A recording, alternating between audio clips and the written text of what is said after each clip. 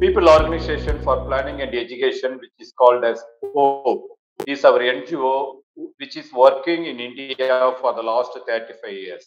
We are focusing our activities for the people who are living as poor, socially treated as the untouchable.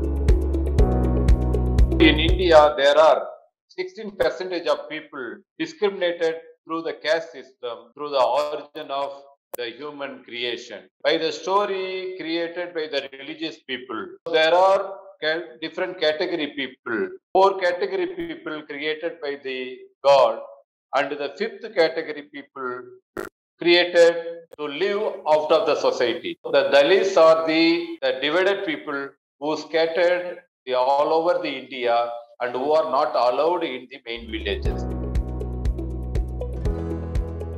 We give education to the people because we realize due to the illiteracy only the people's rights are violated by the dominant caste and the non-Dalit communities living in India.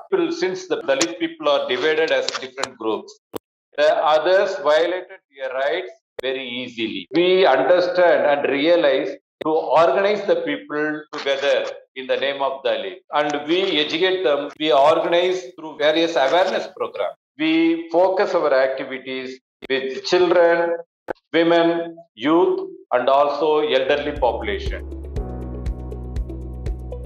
Through this project, HOPE is concentrating with the orphan and the exploited, abandoned children who became the school dropouts during their school age, and we focus the age group from the 6 to 15 years old. We give main focus to motivate them on education and send them back to the school.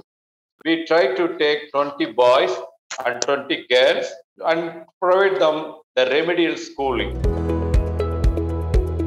We really very proud to have the prize of the French Republic.